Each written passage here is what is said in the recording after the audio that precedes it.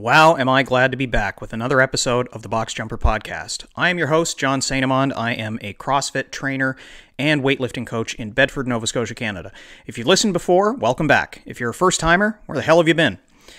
Before we get rolling, be sure to follow the podcast on social media. You can find me on Facebook, Instagram, and Twitter with the handle @BoxJumperOver40. That's 40.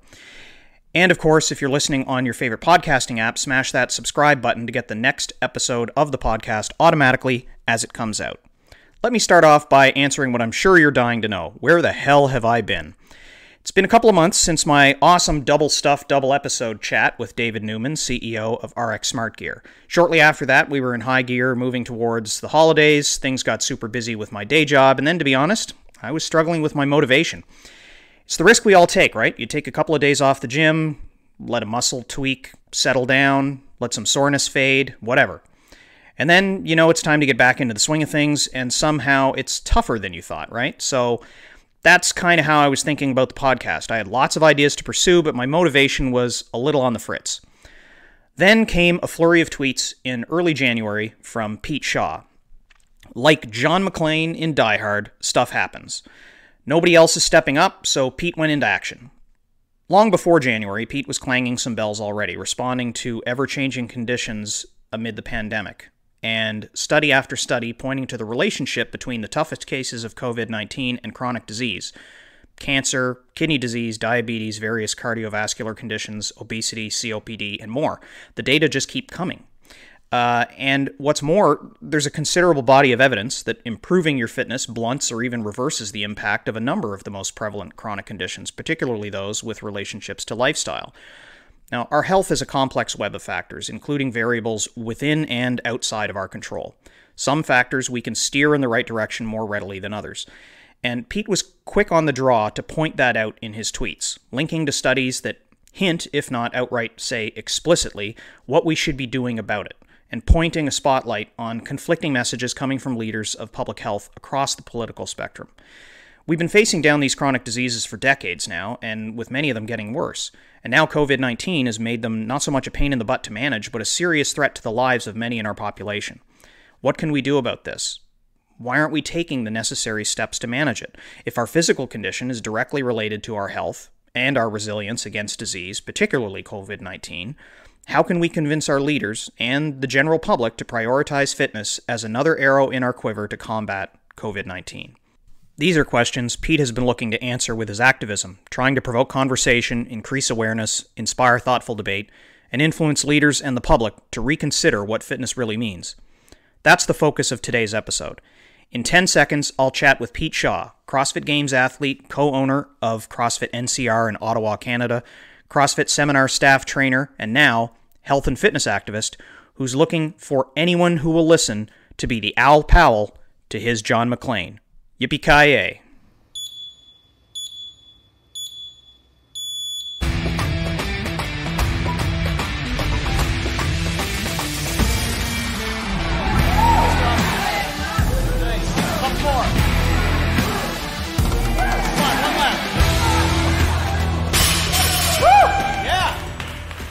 Pete Shaw, welcome to the Box Jumper Podcast. Thanks, John. Appreciate it. We're going to dive into what's a fairly heavy topic when we get to it. But before we start talking about what I really wanted to dig into I'm curious. I've done my level 1. Obviously, I'm looking at doing my level 2 probably within this year. You're part of seminar staff, so you clearly have a deep history and knowledge of the CrossFit market space. How did you become involved in the sport? Oh man, that's a loaded question. Actually, I kind of stumbled into it a little bit.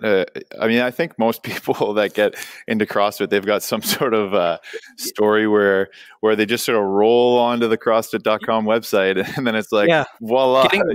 It always seems to be by accident. Yeah, that's exactly. Nobody ever went in and just knowing exactly what they wanted. I know. I think nowadays, because CrossFit's a little bit more mainstream. people know what CrossFit is often before they get into it. It's in the background. Their friends do it. Their family, maybe a couple of family members do it. And it's like, what's this CrossFit thing? They know what the games are. And then eventually they try it out. For me, I grew up obviously playing sports. I think, back in sort of, I was not necessarily early days of CrossFit, but even like I've been doing CrossFit for 10 years. Like when I started, everyone that just sort of jumped into it had a bit of a sports background, and they were sort of looking for, I guess, a competitive way to stay fit. And so for me, I was a hockey player, and in the summers, I would spend the summers training in my parents' garage gym. And my neighbor was a firefighter, and he came over one day and he was like, "Hey, Pete, all the guys at the station are doing this like crazy workout. You gotta try it out. Here's the website." So, I checked out CrossFit.com, did my best to follow along. And, the nomenclature of the workouts is a little bit confusing to anyone who doesn't know exactly what it is or hasn't been taught by a CrossFit trainer. Right. So you're trying to figure out, okay, like 3 rounds, what's front squat 2-2-2-2. So, you do your best. And that's, from there, I kept doing CrossFit. I went to university for biology, actually. So I was studying something completely different. I mean, similar in some ways in terms of like, kinesiology and, anatomy and stuff. But I became a personal trainer briefly after I graduated, and then I just kept using CrossFit for my clients. Eventually figured out that there was CrossFit gyms in the world. Switched, all my clients to a CrossFit gym, and this is the one that I'm a co-owner of now. And then I became a member, an employee, and then a co-owner, and then one thing snowballed from there. And now I'm on seminar staff, and I think it's just a journey of obviously constantly, like, obviously, one, falling in love with the methodology, and then 2, constantly trying to better yourself, right? And when you're trying to do both those things, it's very easy to put one foot in front of the other in the industry, and specifically in like the CrossFit world. There's a lot of opportunity there. Yeah. I presume with, the membership at NCR would be reflective of the community in which it's a part. You're not exclusively training elite athletes. You're training everyday people. So what does the composition of your membership look like, as far as what types of backgrounds they have, what level of athleticism they walk in the door with versus what they achieve when they spend a little bit of time with you in the gym? Yeah, I mean, it's like any box nowadays. It's obviously CrossFit is becoming more popular across all demographics, and so you walk into most CrossFit boxes now, and you're going to get a wide range of people coming, from kids to teens to middle-aged people. We got parents, we got single, men and women. We've got grandmas and grandpas. Like it's actually really fun to look at it now compared to when we first started. I've seen pictures of our gym even before I joined. I remember when my business partners Paul and Reza, when they first opened this place up, it was just them and a bunch of buddies lifting on laid out cardboard boxes because they didn't have the rubber mats in yet. So, it's just a bunch of dudes and a few of the competitive girls just throwing down on these cardboard boxes, and everyone's, pretty hardcore about it. And then now, it's evolved into this massive community where you get demographics from all over. We get, people who have had cancer and beat it while they were members here. We had call it the prime timers class that we continue to run virtually. And it's our 60 plus age group. And, some people use that class even to as like a recovery tool if they're coming back from surgery. We've got our teens classes, our kids classes, so it's such a wide demographic. It's super exciting, like how broad or how wide a net sort of CrossFit captures nowadays Right. compared to what it used to be. Yeah. I have to imagine that you see a lot of the same effects in your members. You mentioned people getting through cancer while training, and you see the different types of ailments that people have, whether it's coming in with bad joints or they've got diabetes or they just have some heart trouble, or they've just got a little extra weight on them from life getting a little bit ahead of them, and now they're trying to recover from that and bring their health back to some semblance of normal, so that they can use that health in their everyday life. We certainly see it with the members that we interact with on a regular basis. Everybody's just pretty normal, Yeah. and they're using their fitness, they're expressing their fitness by being out with their kids and going out skiing and going out hiking and going for swims and walking, and so all of these different areas. And so the time in the gym is to enrich their life outside the gym. That's exactly it. Yeah. Even though they really love their time in the gym as well. Yeah. No, 100%. That community aspect really is a big part of it. Yeah. It's, it's funny. It's funny you talk about that. Like, I grew up doing all kinds of sports. Like I was, just alluding to there. And now my sport is CrossFit, so for the past probably, the better part of 7 years, I've lived, breathed, eat CrossFit. Like everything is CrossFit. And, I train CrossFit to be better at CrossFit. But, more recently, I'm looking at my sort of career, and, obviously this year I'm going to try to go back to the CrossFit Games, and I'm going to try to prolong my CrossFit career as best I can. But, Right. Just getting outside a little bit more with the lockdown and everything with this pandemic, like I've been looking forward to like using my fitness outside the gym a little bit more often. Like, this was the first year that I tried cross country skiing, and I'm like, oh, okay, like this is really fun. Yeah. It'd be great to go cross country skiing. And, in years past, I've tried to get into like jujitsu a little bit. And now, I've got some friends who I just figured out like that they competed in jiu-jitsu for like 10 years. And I'm like, so I'm getting excited about maybe trying that. And, now I've got a kid too. So there's applying your fitness to being a dad. And so, I'm really looking forward to sort of that stage of my CrossFit career, I guess you could say. Mm-hmm. But it's exciting to see all the different ways that people in the gym are using it, using their fitness in different ways. Yeah, and the pandemic certainly has brought, opened people's eyes anyway to different ways that they can use their fitness outside the gym, when in a lot of cases across the country and throughout the rest of the world, gyms have been closed, open, closed again. And so, the gyms are finding ways to encourage members to stick around the community, whether it's doing workouts online, but also sending people out to do challenges outside. Yeah. I wound up taking up snowboarding for the first time ever, right as the pandemic was starting. So the ski hill stayed open for about a week. Yep.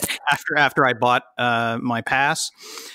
Fortunately, it still counts for this year, but I just haven't managed to get out there yet. Man, picking up snowboarding for the first time, man, that's you're asking for a bruised ass for a few weeks. Oh, yeah.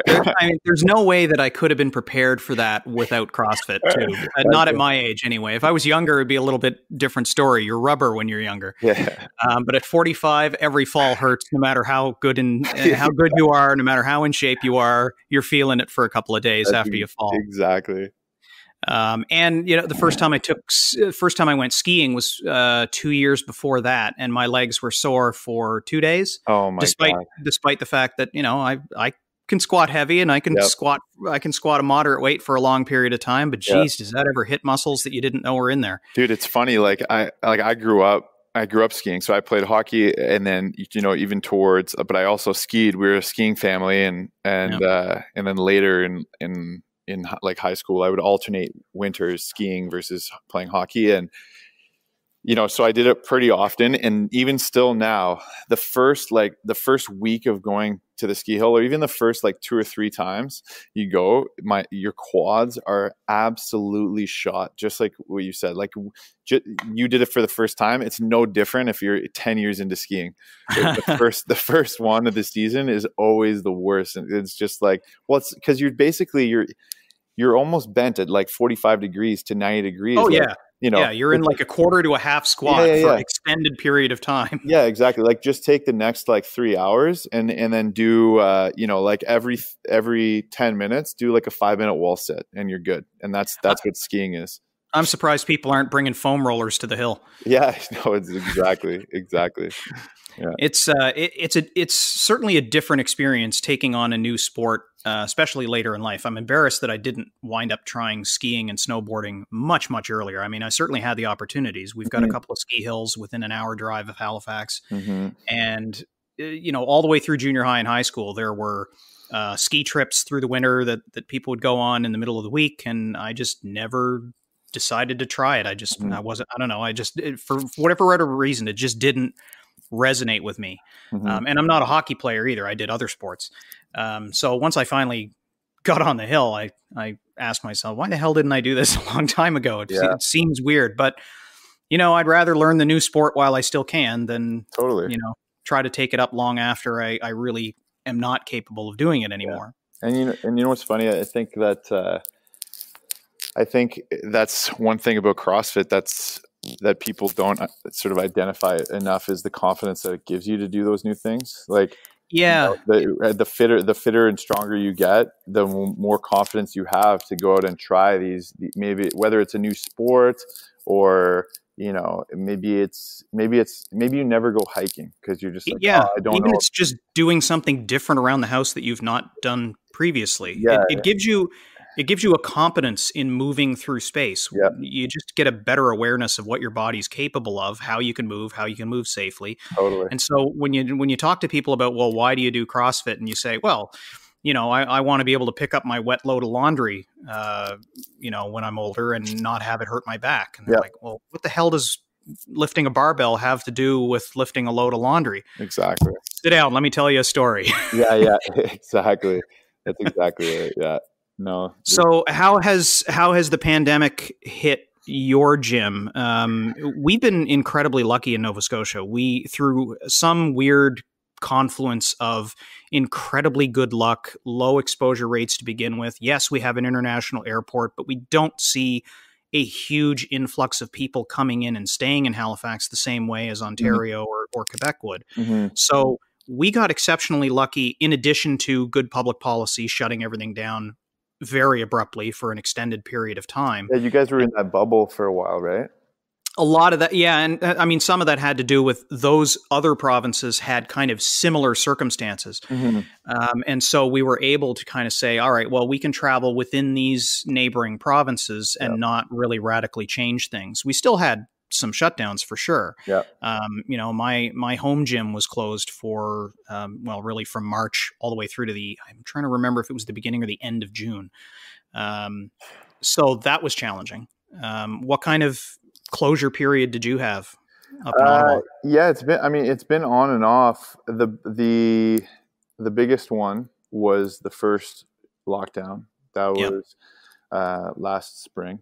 And oh man, I forget how many months that went on for. Was it like 4 months? Something like that. It's all a blur at this point, to be honest. But probably something similar, because I remember when we were opening up, the rest of the country was talking about opening up in around the same time frame. I don't think anybody really got to it a whole lot earlier or a whole lot later. Yeah. So it was around that period of time, about 4 months. And I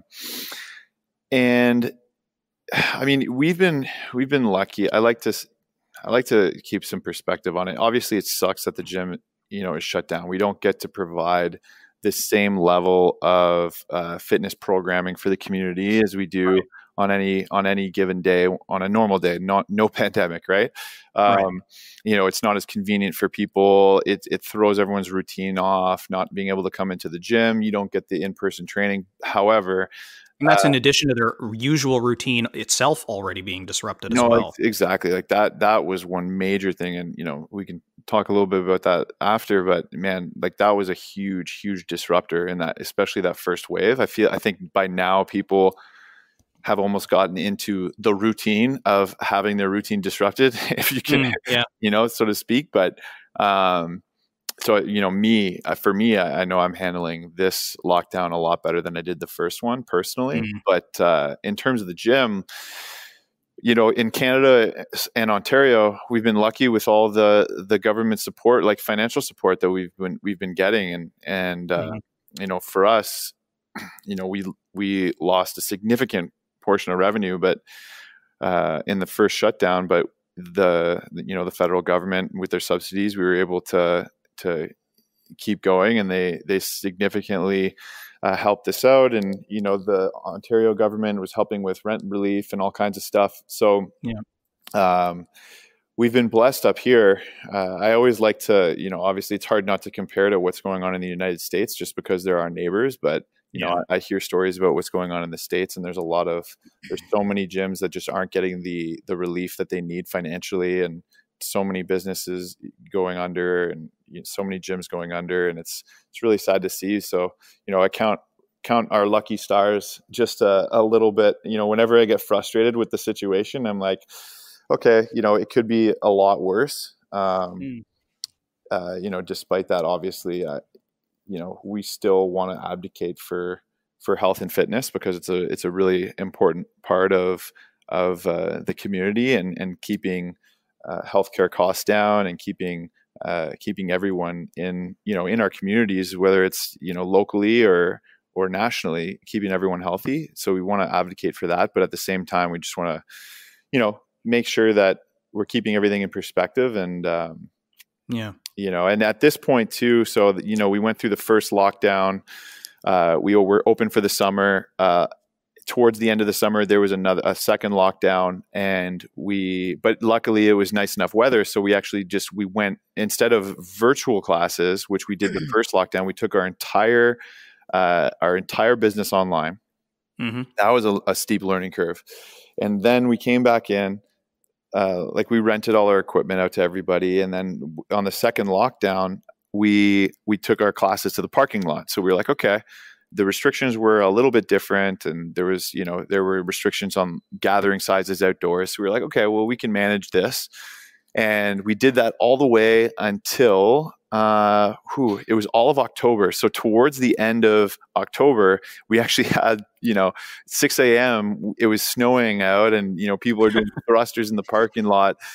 Some of the coldest. It was really funny. We had a mild winter. Some of the coldest days I've experienced were actually in late October, when we ran our outdoor classes. And it's been like that here too. Yeah, it's weird. Yeah, and after that, we got to go back inside again. And then now we're in the third sort of major province-wide shutdown. We're coming. I feel like we're coming towards the tail end of it. Toronto, the Greater Toronto area, has been shut down since October. We got in Ottawa here. We got to open back up at the end of October, and then now we've been shut down again, and sort of on and off in Ontario.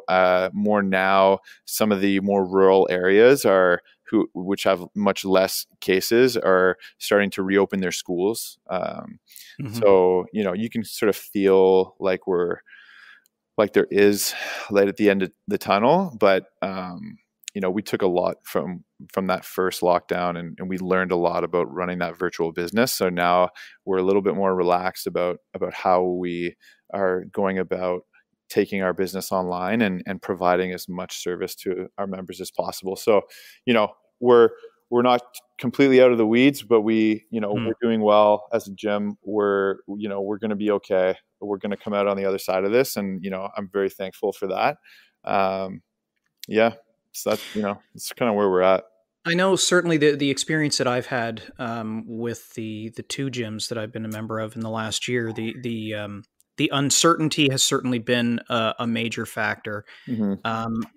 Part of it is not knowing when shutdowns would come to an end and when things would resume some normalcy. But the greater piece of that uncertainty seems to have come from public policy shifting as time went on, whether that was with deeper knowledge of the the virus and how it spreads, Yeah. or whether it's through just fear and perception of spread of the virus, because that's, it's a double-edged sword. The more you know, the more it can potentially drive a wedge in people's views on how best to handle it. For sure. We've seen businesses of different types treated differently. Yep. So, the Walmarts of the world, the big box stores. Now, there's a reason for some of that. One is, they're places where you get groceries, et cetera, but they also have a square footprint that allows a degree of distancing that little ma and pa shops find very, very difficult. And the same is true of CrossFit gyms. Yeah. The gyms that are larger with a much more significant square footage, when they start saying, well, you have to be able to stay 10 feet away from the person working out next to you, there's certain gyms that are able to do that quite handily. Yeah. And other gyms have a real hard time being able to accommodate those spacing requirements, whether they're able to adhere to other specific COVID requirements or not. Mm-hmm. What have some of the COVID requirements that have been imposed in Ontario looked like, and have they shifted over time? Yeah, they shifted a little bit. Nothing crazy though. So at the beginning, it was just sort of the standard COVID safety protocols needed to be implemented in the gym setting in terms of social distancing and mask wearing indoors. And screening questions before people arrive. And that's right. Screening, exactly. There was actually there's no requirement for, let's say, like they didn't make it mandatory for gyms to have like sign in for the class before and really? After. Like that. Yeah. Okay. Like it was really interesting. Like there was a lot of stuff that we could be doing extra, which was part of some of my frustrations, because I felt like, they put these sort of very soft rules about COVID safety in the gym environment. And, not surprisingly, some gyms went over and above and some didn't. And then, when they go ahead and they shut gyms down, from my perspective, I want to say something like, okay, well, we've got an opportunity here to increase COVID safety. And you haven't put that in the rule book yet. So why don't we try it out, see how it goes. And then, if we're at the maximum level of COVID safety, then you can feel good about shutting us down. If there's still, spread or something like that. Right. But some of the stuff was just standard, social distancing. And then after the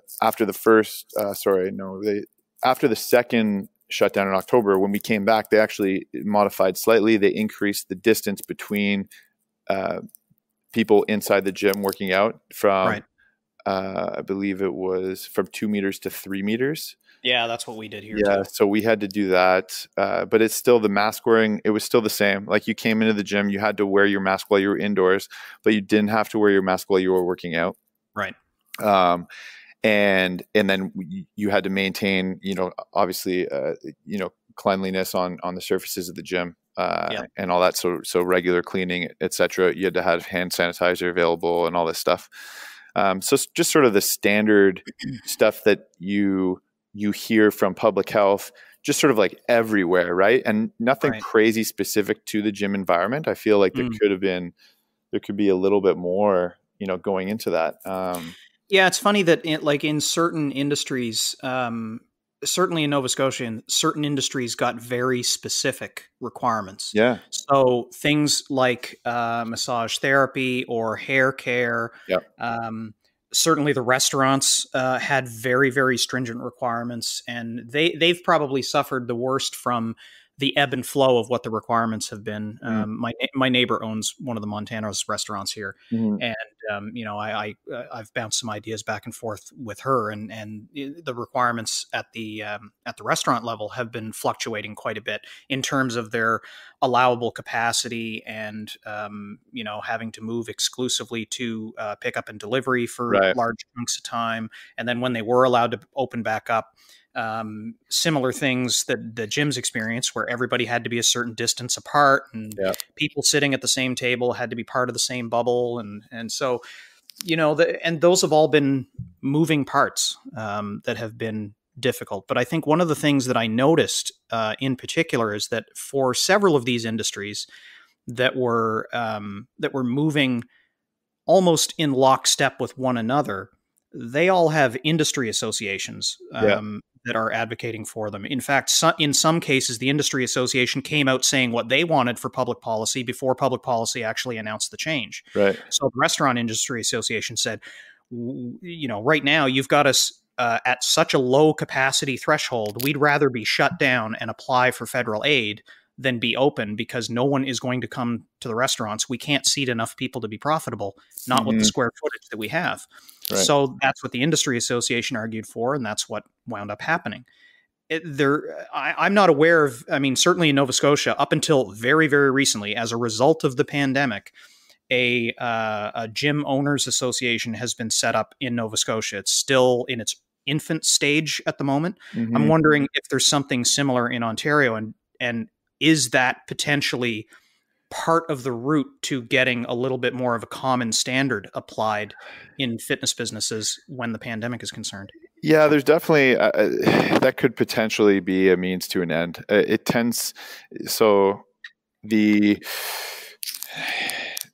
policymakers tend to listen to large groups of stakeholders in these industries, and the benefit of having these advocacy groups is that they tend to come to the table representing a large group. Right. And for the most part, from what I've seen, just sort of going through this advocacy effort myself, is that there is sort of a more or less a spotty at best, sort of broken up different small efforts across the country, really. Within each province. Now, there are pockets of small, relatively small, but like you said, there's groups of gym owners in different provinces starting to get together and try to, get a collective push towards a common goal. One group that I've actually been in touch with recently is the FIC, the Fitness Industry Council of Canada, which, this is a new group to my knowledge, but they were founded by Good Life in 2008. And what I've learned is that across the country, they've been in communication with some of the policymakers in different provinces. They haven't been very successful with communication with the provincial government in Ontario, but and in different provinces, for example, BC, I know that they've had a spot at the table and they've advocated for different things, and that has to do with, differences between different types of exercises, different types of fitness classes, group classes versus individual versus high intensity, stuff like that. So, those groups do exist. But you got to understand too, is that I was talking about this with someone the other day, is we have a very young industry. Like, the fitness industry hasn't been around for very long compared to, let's say restaurants, right? True. Yeah. When the industry really exploded in like the 70s. And so it's a very young industry compared to a lot of these other industries that have, they've sort of established themselves with these advocacy groups because they've gone through all of the policy issues, and they've had to work through them over time. And, the fitness industry is young, and this is a huge hurdle for every single industry in the entire world. And so now it's sort of, I think the first time where the fitness industry sort of had to come together as like a collective group, to try to achieve a common goal. But, unfortunately it's a pandemic, and at the same time, you've got all these other groups that are fighting for similar things. So sometimes it gets easily lost in the noise. But it's kind of interesting to see sort of how it's all unfolded and how all these groups are either sort of lacking cohesiveness, or there is a bit of cohesiveness in certain provinces, and people are just trying to figure it out.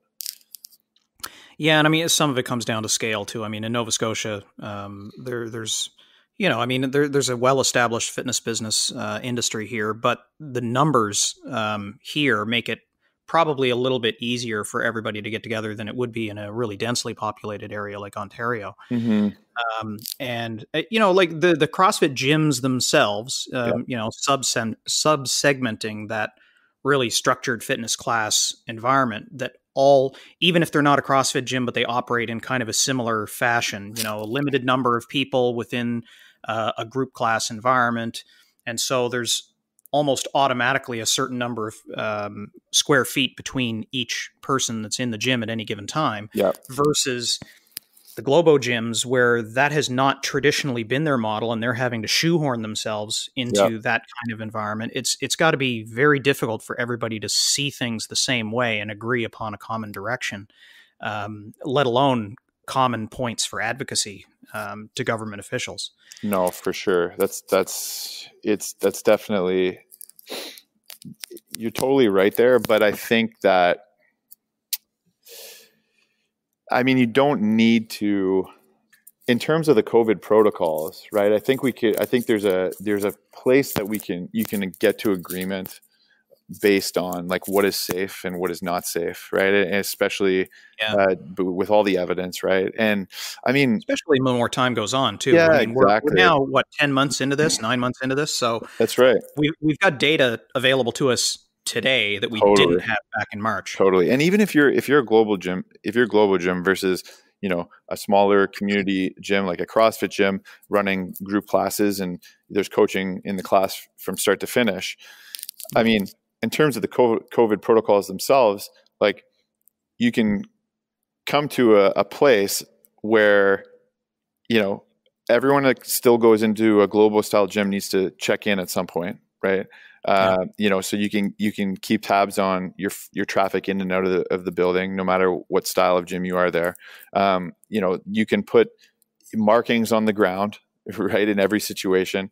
You can, for the most part, the equipment is portable, right? So you can move it around. It's not like, there's some pieces of equipment maybe in a global gym that are a little heavier to move around and such, but you can establish rules where you have to stay in like a certain area and whatnot. And in this area, you have, access to XYZ amounts of equipment. And, I'm just thinking in our gym, or in Alberta, for example. In Alberta, at one point, you weren't allowed group classes. So you couldn't, they modified their rules from allowing group classes to not allowing group classes. It's like, okay, well, but you can go in, you can reserve a space in a gym and you can conduct your exercise on your own terms.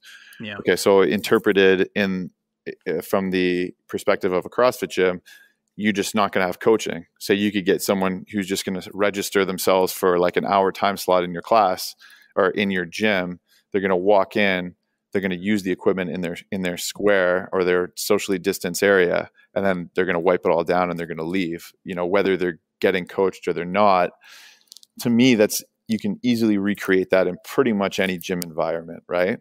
Yeah. So I think there's like, in terms of what is safe and what is not with the COVID stuff, it's very clear sort of what direction you need to head.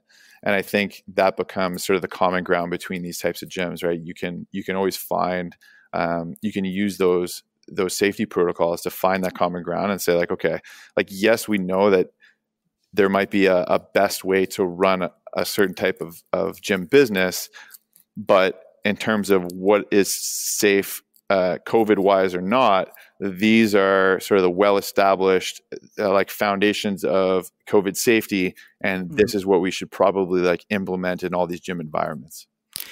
Where do you figure that the public health officials will get this guidance so that they can establish from the top down what that minimum requirement is to manage COVID safety?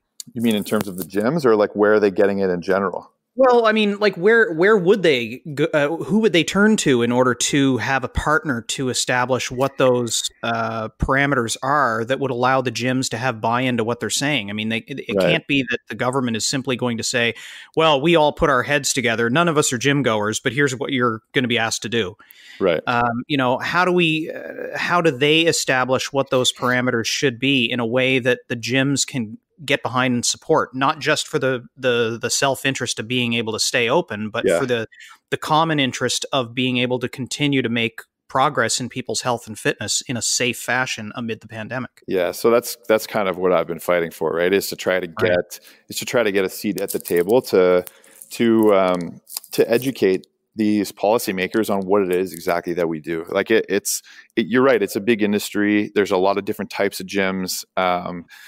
And if only the big box global gyms are getting a say in what the protocols are, then maybe these policymakers aren't seeing the whole story, right? And so the goal is to have them listen to all the stakeholders, or all potential stakeholders, different people from slightly different types of gyms, and how they run, so that we can educate them on what's possible. What's possible in the gym environment. What can we and can we not do in terms of COVID safety protocols, and then just sort of move forward from there. And that's what I've been pushing for from the very start, is just a conversation, right? Because it doesn't really seem like that conversation is happening.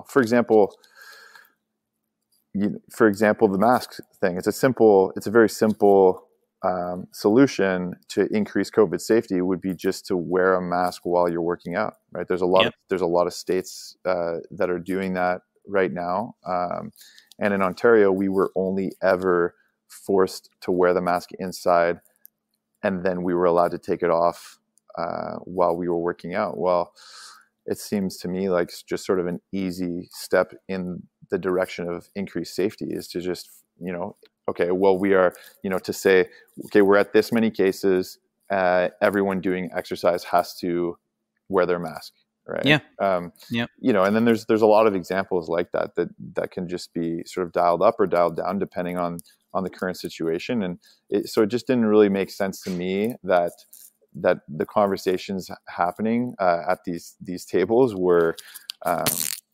it just didn't seem like there was someone who was in the know on the other side of the table, right? Yeah, and it seems like some of those arguably some parallels can be drawn with personal care services, because those are similarly in-person services that are delivered in an environment where you could argue that it's easier to do without a mask on than off, but it can be done with a mask on. For sure. I mean, the only exception to that in any way, shape, or form it would be considered reasonable would be dining in a restaurant. You clearly can't eat with a mask on. Yep. That's the only circumstance where you can argue that you simply can't do it. In every other circumstance, why wouldn't it be considered at least on the table? I mean, personally, I don't want to do Fran while wearing a mask. Yeah. So if that means I don't have to do Fran until the end of the pandemic, that's a sacrifice I am perfectly willing to make. I think most people would say the same thing. But in the grand scheme of things, if it made the difference between my affiliate being open or being closed, if it made the difference between my having to work out my garage is a bad example. I have a full CrossFit gym, but if I was working out in my basement and on Zoom with body weight only, or God forbid, a pair of dumbbells or something, versus being allowed in the gym and I had to wear a mask even during the workout, I'd take the latter. I would not want to be limited to the Zoom class thing. For sure. For somebody that has, either if they're immunocompromised or there's some other compelling reason where being home and not being in the gym environment is still, statistically speaking, safer than being in the gym, whether they have a mask on or not, fine. Yeah. But it's interesting that wasn't an option that was put onto the table for the gym industry, but it was put on the table for people doing hair care. At one point, and this might be the case now in BC, but I know at one point in BC, like they've been done a pretty good job of like BC still isn't a mandatory mask wearing indoors in a lot of places, and they've been, despite some of these differences in COVID protocols, like they've been doing pretty damn well. Like, they've had the normal sort of ups and downs of the waves, but they haven't had like outstanding spikes in hospitalizations and deaths, and they're not mandating that mask wearing. So what is that telling you? Okay, well, they're managing it at a micro level just a little bit better. And one of the things that they did at one point was they allowed gyms to stay open, but they couldn't do high intensity exercise. So I know a gym in Victoria that they had just done for that month. They just put everyone on like a strength cycle. It's like, okay, so everyone goes into the gym and, they're going to do back squat, bench and deadlift heavy for a month. Everyone's going to get stronger and, they're going to stay fit in the meantime. But, like you said, they're not doing Fran. But so I don't think anyone's complaining, but they can go in, keep their routine. The gym still gets to stay open.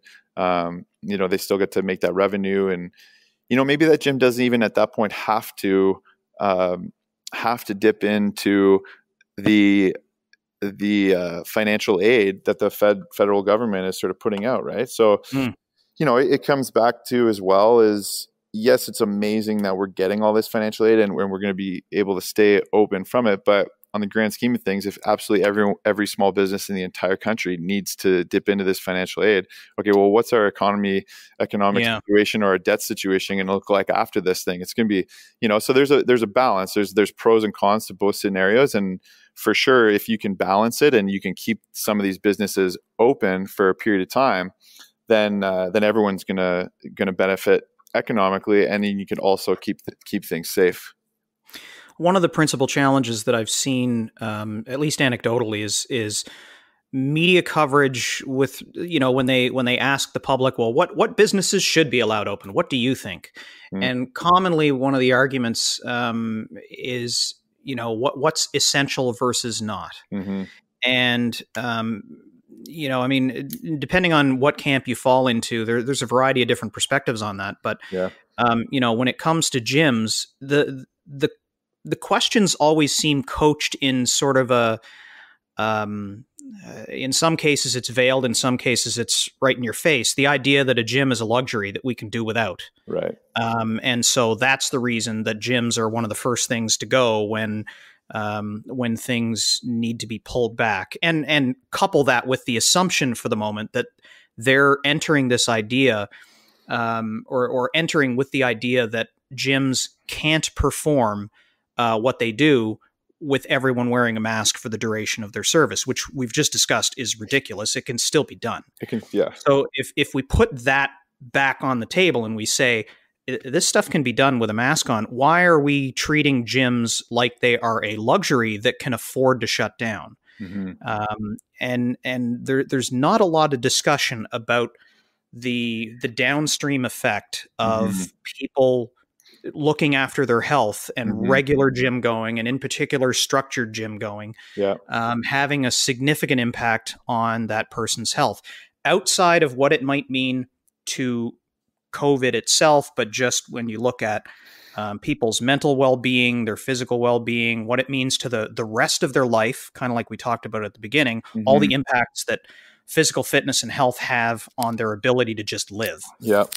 Then you start sprinkling on top of that the additional layer with, sort of your insurance brain on. We're talking about, in Canada in particular, a single payer system where the government is on the hook for our healthcare. So wouldn't they want to keep healthcare costs reasonable? And they've been spiraling up and up and up for decades, and we're not really getting at the root cause.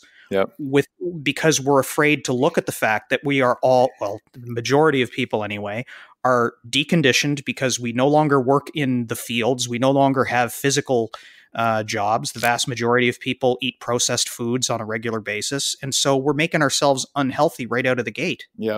So, the idea that gym going is a luxury, I think we're missing an opportunity to get people healthy so that they're not driving the cost of healthcare up. For sure. And, like you hit the nail on the head there in terms of, why we need to, as a fitness industry, sort of take advantage of this pandemic as almost a catalyst to bring a magnifying glass onto this situation. It really could be an education moment. Right. It's like what you just outlined, like a massive problem that's been lingering for like a long, long time. Like in Canada, over 70% of our healthcare costs are going towards treating chronic diseases, and in large part, a lot of those chronic diseases are lifestyle associated and can be improved or potentially even cured with lifestyle change, eating nutritious food and starting to exercise. I mean, it's not like we haven't realized that, right? In the Canadian Medical Association guidelines, a lot of these chronic diseases, the first line of treatment is recommending exercise and eating healthier foods. So, there's a massive issue that I think has been at the forefront of in the CrossFit world for a long time. The CrossFit, we talk about it at the level 1. Like I just quoted that stat from the nutrition lecture at our CrossFit level 1 trainer course. And so it's been an issue for a long time. And this pandemic has just been a bit of a catalyst that we can sort of look at and say, oh my God, this thing is getting out of control, because the data shows the more we go along in this pandemic, those who have these comorbidities are more susceptible to a severe COVID outcome. And if you're increasing your fitness, then you're going to be actually less likely to suffer a severe COVID infection. And there's actually a paper that just got released recently from Mayo Clinic Proceedings, and I think it was actually published, it was accepted like in October last year, but they just published it this January. And it was the first paper to actually directly link an increase in fitness to improved COVID outcomes, which is super significant. I mean, for us, right, in the fitness industry, that's huge, because it tells you that the things that we do are essential in this in the context of this pandemic, right? If you want to improve your outcomes, if you have to, in terms of hospitalization numbers and even deaths, you need to improve your health, and you can improve your health through increasing your fitness and by eating, by exercise and eating more nutritious food. But it's it's such a massive problem. It's such a massive problem, and but like you said, we can use the pandemic to try to steer the ship in the right direction, because of these by definition, these chronic diseases are slow. They're slow moving. They're happening over this large period of time, and they're slow creeping. And that's part of the reason why no one pays attention to them. And the comorbidities don't face everyone the same way at the same time, unlike the pandemic, where it's a barrel of a gun that we are all staring down at the same time. Yeah. So it does present a unique moment of clarity for people to realize that, hey, this particular virus and the disease that it causes is something that could hit absolutely any one of us. Yep. Yes, the effect may be different on each one of us depending on the other factors that go into this thing, but we are all susceptible to it to one degree or another. And if that is the unifying bit of information that allows people to really kind of have that crystallized moment and start looking at fitness as a hedge against a variety of ailments. COVID is just the tip of the iceberg, really. I mean, this kind of thing can happen in the future too. In addition to the comorbidities that we humans already face because of our lifestyle choices. So, my hope is that this is what it takes to get the healthcare industry and the people that make policy decisions, particularly when we talk about the payers, whether that's government in the case of single payer environments like Canada and the UK, or insurance providers in the States. We've already seen some of them take baby steps towards rewarding fitness. There were a couple of insurance companies, I can't remember for the life of me which ones they were, but you had to have a particular model of Fitbit, and and the same way they give you rewards for having a tracker in your car so that they can see that you drive safely. They're rewarding good behavior. And they're doing that in Canada. Actually, my life insurance company rewards me with rebates on my insurance policy if I stay fit. I really got to look into Yeah, that. so Manulife. So yeah, no, they're starting everywhere. And like just to go back for a second on the conversation about like what is an essential business and what isn't an essential business. Like it's such a, I mean, you can make arguments on where we're going to place businesses on this sliding scale of what is essential, right? And some things are more or less essential. Like obviously you need to get gas for your car, right? So you gotta, Right. to conduct any sort of activity, you need to be able to drive your car around. So there's that level of essential, and then there's the level of essential for that physiotherapists fall under, right? Which at one point they were, I believe they were shut down at one point, and they were back open. And for the most part in Ontario, they've been open. But the physiotherapists, they conduct their business very similarly to a personal training center, or if we were going to do one-on-one CrossFit training, where there's the manual therapy stuff for a lot of the acute injuries, but then there's sort of the prehab rehab type stuff that goes on in 50% of the clients, where Right. and then so it's like, so that argument can be made. Can you do that virtually? Maybe not. And then shortly after that, the fitness business sort of, in my eyes, sort of slides in, and at one point, because of everything that we've just talked about, that would be, that would qualify in my eyes as an essential business. But obviously we're surviving with the virtual strategy, trying to get people to work out in their homes. What frustrates me the most, and sort of what caused me to sort of go down this road a year ago, was in the first wave, there was such a lack of acknowledgement that from the government and in the communication from the government and public health to the public about how to stay safe from COVID, and how to stay, and the factors that health was a part of that. Like there was the obvious ones, like they're preaching wearing masks, social distancing, hand washing hands, and I'm so on board with all those things. Like you need to be doing those things, right? And then, but then at a certain point, you start to ask yourself, okay, what are the other things that we can control? Okay, all this data is coming out that if you are unhealthy, then you could risk severe COVID infection.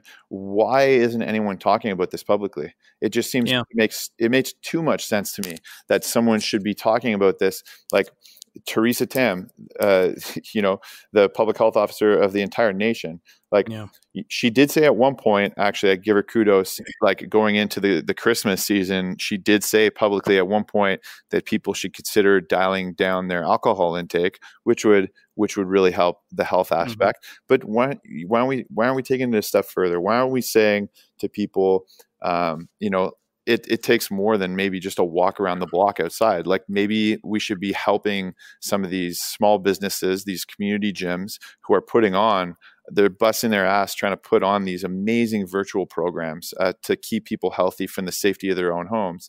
It would be really cool if the Ontario government, other governments across Canada, started to promote these programs, right? Like there's so many missed opportunities in my mind. And, the good that you and I are hoping for that will come out of this pandemic, this sort of realization that there needs to be a premium put on our health. For me, it starts with that recognition, that acknowledgement that it is a problem. And to me, there hasn't been that acknowledgement yet. So, regardless of, whether or not we stay open or we close, like, I am game for trying to weather this storm in terms of our business, as long as there's sort of an acknowledgement of the data and a realistic approach to the whole thing. And for me, I'm obviously biased, but we're both biased because we're gym goers, but the data speaks the truth, right? Like you look at the numbers that are coming out, and it seems to be too obvious. And that's sort of where the frustration stemmed from, is like, we're just not hearing that acknowledgement from anyone who's speaking in the public eye.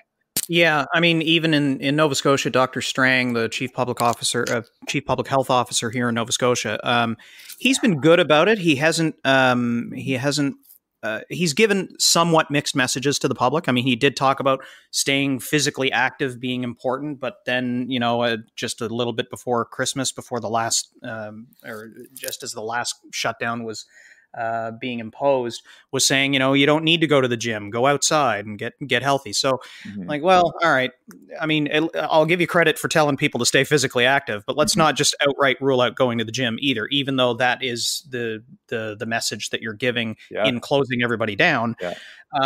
But he too was missing the opportunity to say, all right, well, gyms do have their place. They definitely have a role to play here, and physical fitness is absolutely related to the not just the mortality rate, but the instances of complications related to COVID, hospitalizations due to COVID, which was the principal focus of the study published by the Mayo Clinic. These are all data metrics that I think governments around the world, and again, anybody that is footing the bill for healthcare, should be looking at these studies for sure. For sure. And maybe it's like, they're the ones that are going to be paying for it. Yeah, exactly. And maybe, well, I mean, our taxes pay for it, so it's really us at the end of the day. But I mean, true. But they're going to know what the bill is before we do. Yeah, no, it's true. Yeah, that's right. That's right.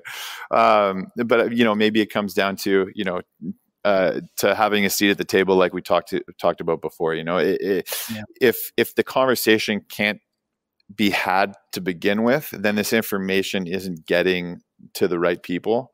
And I think it's just that first step of listening, of listening to the stakeholders in the fitness industry, who are in the know of what is possible and what is not, and and even at the level of just knowing what's available is in terms of like virtual programs. Like, I'd be curious to know how many policymakers realize like what is available in terms of virtual or online fitness programming, and if they're really if they're really adamant about pushing this pandemic, or getting through this pandemic, then, we need to take a look at, what are the programs out there that, I mean, you don't even need to know them specifically, just that they exist at all. And then just tell people to go find the one that works for them, right? There's hundreds of them out there. So, yeah. Quite a number of gyms here actually wound up making especially during our prolonged shutdown, in order to ensure that they had a vibrant community through the shutdown, they wound up making their online programming available for free to everybody. That's great. And I don't know that a tremendous number of people took them up on it, but there were some for sure. And that certainly goes a long way to establishing yourself as looking out for the community first. And that sort of thing would be great to have promoted at the policymaker level. Now, you've had the opportunity to speak with some policymakers to try to educate them on these different areas. How has the reception been? It's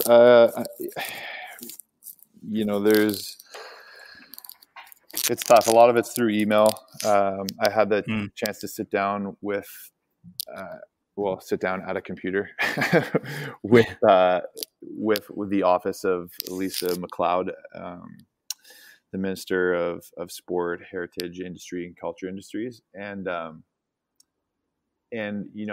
lot of it is just about education, just getting on their radar. A lot of them are receptive to the ideas that we have, but there's their jobs are entirely dictated by a public opinion, right? And so they need to basically take a bird's eye view of absolutely everything, and then make their decisions from there.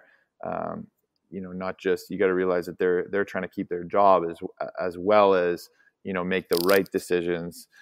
Whether those decisions to keep their job end up being like the right or the wrong ones, who knows? I guess that's politics, but we're just, I'm doing my best to try to talk to as many of them as possible that potentially have influence over this kind of thing. And, I've talked to through email a few at the municipal level across Ontario, a couple at the provincial level, and there's a lot of them that are on the same page as sort of we are, and they value fitness, and they understand the difficulties that gyms are going through, and not just gyms, but all small businesses. And so it's just about for me right now personally, it's just about trying to conduct my regular day-to-day activities and trying to get through the right people slowly but surely. It's not it's nothing really fast paced, like we can't you talk to these policymakers and they never are going to give you answers right away. And so the goal is to more or less work with them over a longer period of time and to just continue to educate them on what it is that is possible within the industry. And hopefully small changes can be made to sort of move forward over time. Well, and I mean, in the conversations that you have with them, I'm sure it at least keeps the temperature warm to the messaging that you're giving them. And the data takes a little while to catch up, so certainly the Mayo study that really only just got published, that it wouldn't have been possible to rely on data like that 6 months ago. So, it does take time for them to be able to conduct these studies and identify statistically relevant patterns that they can then hold up and say, okay, well, here's what we can learn from these different circumstances and what's been seen in one jurisdiction versus another.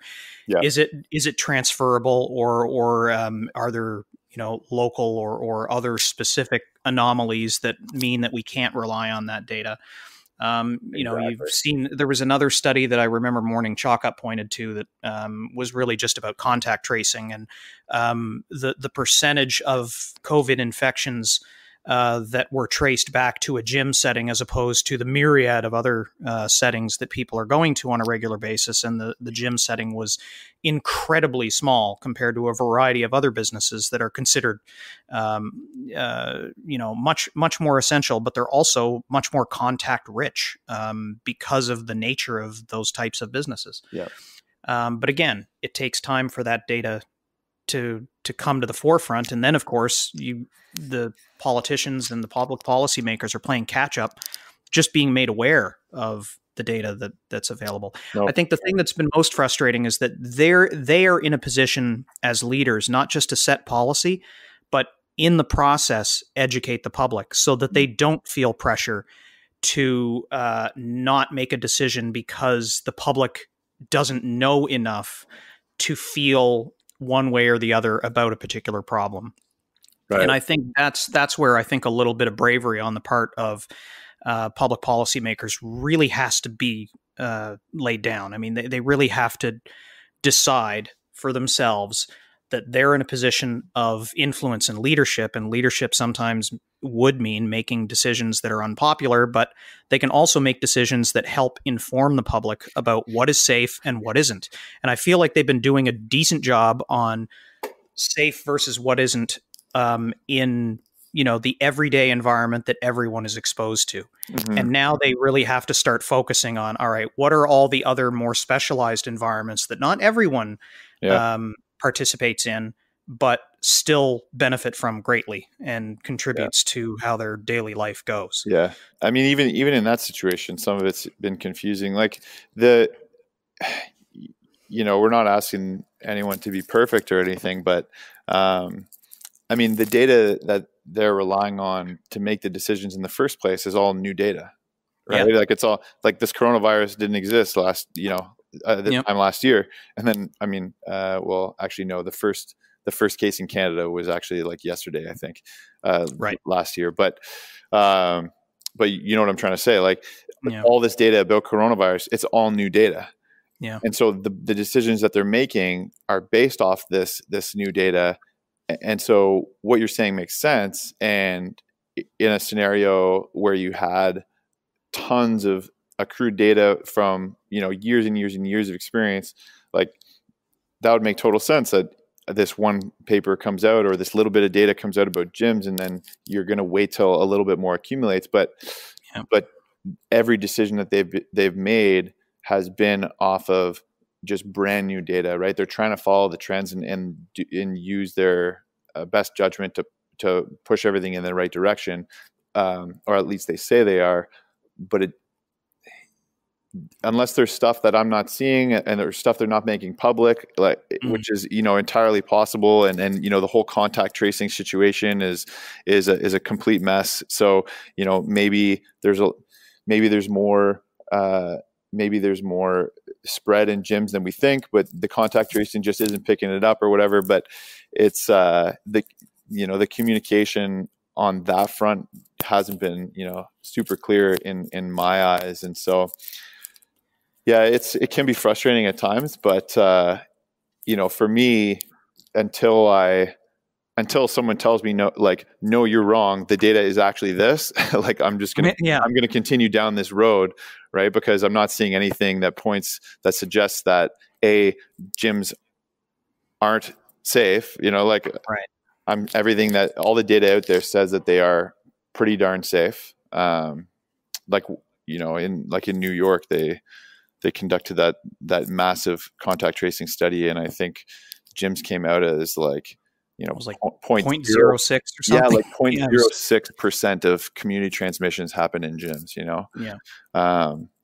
And I don't know what COVID safety protocols they're doing in the gyms, but I can only assume it's something similar to Ontario.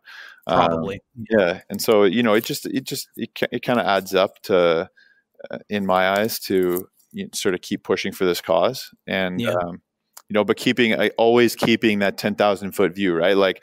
Are there things that I don't know? We're in a lockdown situation right now. Obviously, we want to be mindful of the fact that not even schools are open right now, and we want to do everything we can to keep the community safe. And so, it comes back to just having that conversation.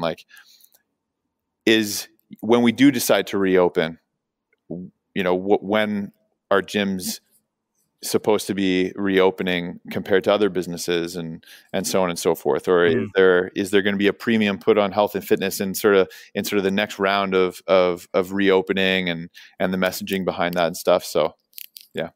Yeah.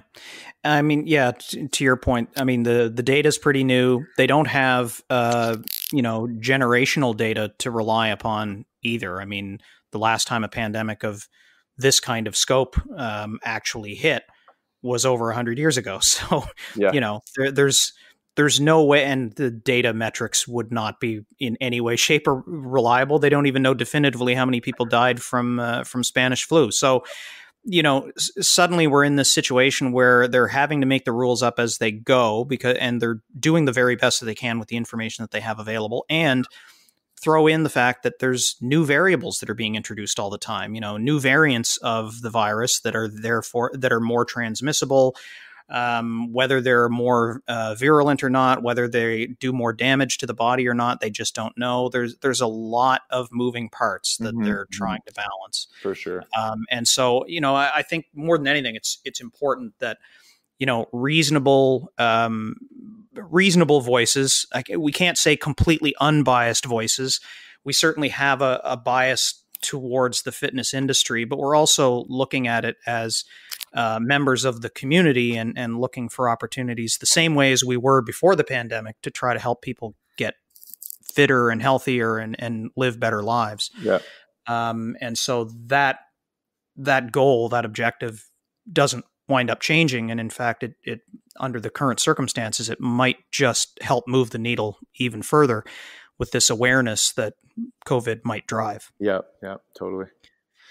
Well, hopefully you're able to continue on your crusade to get an audience and help educate one public policymaker at a time.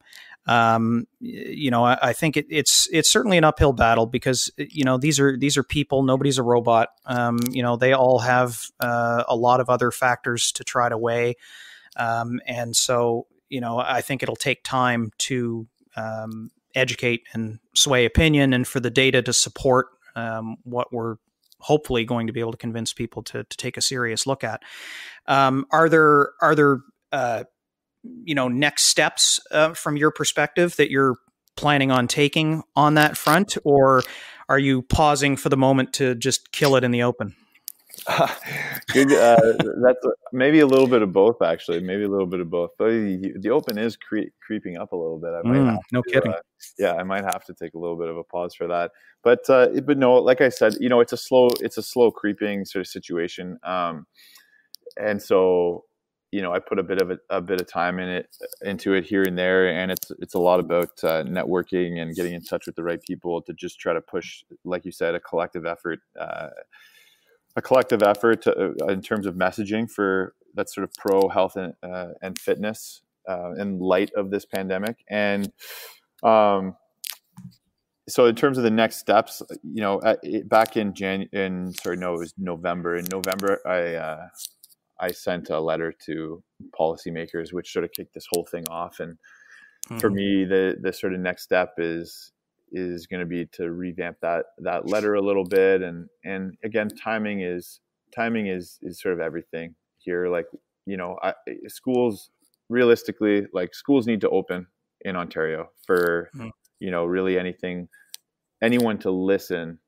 at the policy level to any other kind of business, right? Like, schools are going to be the priority, and they should be the priority. And so, whether or not they know that, the conversation we're going to have is going to be one where it's, very reasonable. If you come banging on a door, they're just not going to want to be disturbed at this point. So I think, just putting a little bit of a pause in terms of this provincially, this stuff in Ontario, it might be needed. But, right now, the education part is huge. And so, my wife and I right now are just starting to accumulate some of the data that just shows that gyms are safe, and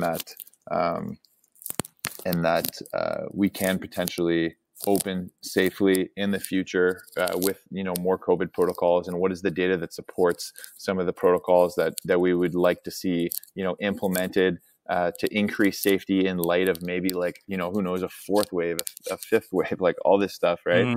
And then also a lot of the data, like the Mayo Clinic article that we were just talking about, that shows how important health and fitness is in keeping the community healthy, right? Not just in preventing chronic disease, but even improving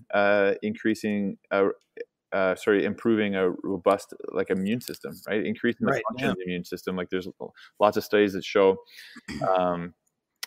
that moderate intensity exercise really, really increases that immune system. And so having some perspective there, and if you can accumulate sort of, all this data into one place and manage to present it, then maybe it'll be packaged well enough that someone will listen, who has control over some policy somewhere and whatnot. So I think the first step is just accumulating that stuff, and then the next step from there we'll see. But yeah, maybe by the time I get it all together, the open will hit, and it'll just be like open time for a few weeks, and then well, it might serve as a necessary distraction. Yeah, exactly.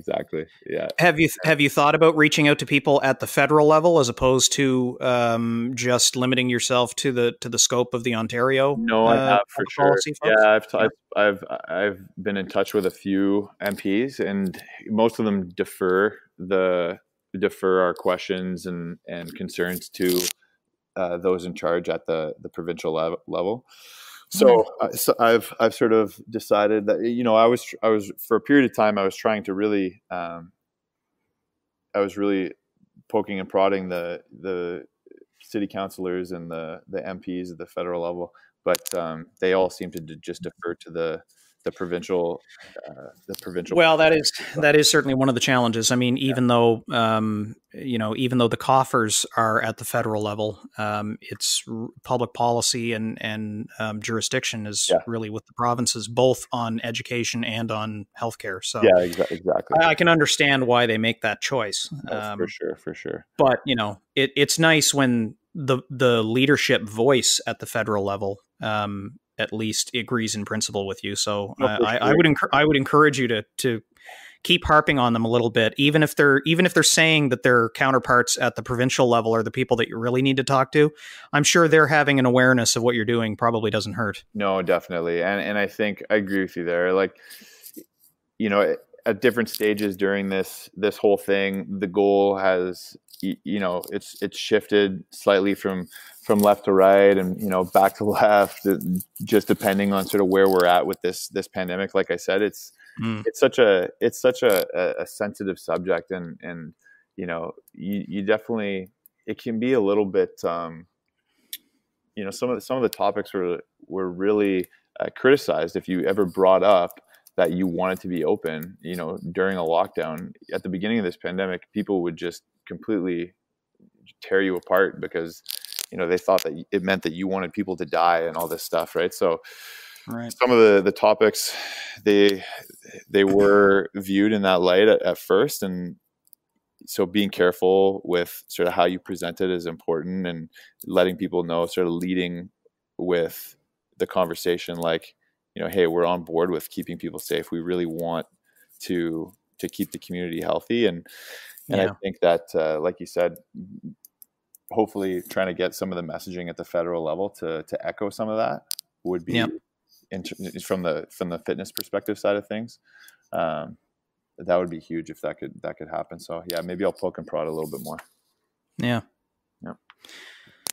Well, that's fantastic. Well, I wish you all the luck in the world, because obviously, not only are the CrossFit gyms around the rest of the country watching in real keen interest the success or progress that you're able to make, even if you're only moving the needle a small little piece at a time, it's moving. And it takes someone like you in a leadership position, in a position of influence, to be able to drive that message home to the people that ultimately make these decisions that affect so many hundreds of thousands of people all around the country. So, I think myself and other gym members, and certainly the people that listen to my podcast, will be keenly watching to see what else happens, what more can happen from within the industry, and hopefully start to really see some unity in what's happening in gym environments around the country, regardless of jurisdiction. Because I think it's just too important to just not have a voice on that stage. Yeah. Well, I appreciate it. I'm glad that it's, the message is getting noticed, and I'm glad that I can leverage what small platform I have to try to make that happen, and try to speak on behalf of some of these gym owners who have similar messaging and thought processes. And there's I'll continue on, and hopefully, I need all the help I can get, right? And I think we all do. So I would encourage anyone who wants to get involved to just, it starts with just a letter. Like, just send a letter to your local policymaker, like your MPP or even your MP or your city councilor. Like, get in touch with those people and just start a relationship with them, right? And over time, maybe there's something that's going to flourish, and you're going to be able to speak your mind and get some opinions in, and potentially make some positive change there. And it can be frustrating because it's such a slow process, right? Like, we just, not only that, but the pandemic is draining, like you're trying to balance everything. And the last thing that you want to do is go out and start this, like, this fight with people. But I think that's sort of the wrong way to look at it. Is it's not a fight. It's a conversation that needs to be had. And just some of those small steps in the right direction are really, in terms of it, for the long game, right? Think of it in terms of the long game. Like, if you just send these letters now, and you just, you try to get in touch, and you start to have these conversations with the people that can affect these policy changes, then over time, or even post pandemic, right? Like, if no changes directly COVID related happen within 2021, maybe by the end of 2021 we'll all be vaccinated. We, fingers crossed, the pandemic will be gone, and you'll have this relationship built with some of these individuals where maybe you can affect some positive change in the fitness industry and your communities, etc. So there's in my eyes, it's sort of a win-win, and keeping things in perspective and making sure you're always respectful of where everyone's coming from in terms of their opinion and why they're making decisions. It always helps to sort of push the needle in the right direction. Yeah, well, it's a game of increments, much like what we do every day in the gym. That's exactly it. Exactly. Thanks, Pete. I really appreciate it. John, thanks for having me, man. That was a really fun conversation. All right. Cheers. Good luck. Thanks. Good luck in the Open. Thanks. I'll see you on the leaderboard. Right. And next time you're in Halifax for a seminar, look me up. We'll do a workout together, and you'll get to watch me finish because you'll be long since done. I doubt it. I think you give yourself a little more credit. Thanks a lot. Hey, cheers, man. That's time for this episode. All that's left is the M wrap-up. Are gyms essential businesses or luxuries that can be set aside during the current pandemic? What best practice protocols can be shared among gyms to make them as safe as possible for their members? What differences are there between different styles of fitness facilities that need to be considered rather than treating them as an all-or-nothing proposition? It's clear from Pete's activism on this front that he's not just looking to protect his own business. As a co-owner of a successful CrossFit gym in Ottawa, he's clearly got skin in the game. But he's never argued blanketly that gyms should remain open. As we discussed, he's clear that safety comes first. His argument remains that there's a safe way for fitness facilities to be open and at the same time do tremendous good for the population they serve. And if health policy leaders take even a small step in that direction, recognizing what a positive impact just the pursuit of fitness can have on people's physical and emotional well-being, then the activism could well save lives. And not just during the current pandemic. The hope is for a long-term shift of perception, to realize what fitness really is, an indispensable armor in our battle with sickness, a vital part of healthcare. Follow Pete's activism and show some love by following him on Instagram and Twitter. His handle on Instagram is @PeteShaw4, and on Twitter he's PeteShaw444. Obviously, many more Pete Shaws on Twitter. And check out the episode's show notes for links and some links to some of the studies that we mentioned in our chat. That's it for this episode. If you liked it, please share it. Maybe even drop me an email at podcast@boxjumper.ca. Like I said in the intro, please follow me on social media. The handle is @boxjumperover40 on Facebook, Instagram, and Twitter. And you could subscribe on your favorite podcasting app. And finally, add your email to the Boxjumper mailing list by visiting boxjumper.ca. Thanks for listening. I finally shook off the rust. Another episode of the Boxjumper podcast is already lined up. Until then, stay healthy, WOD happy, and WOD often.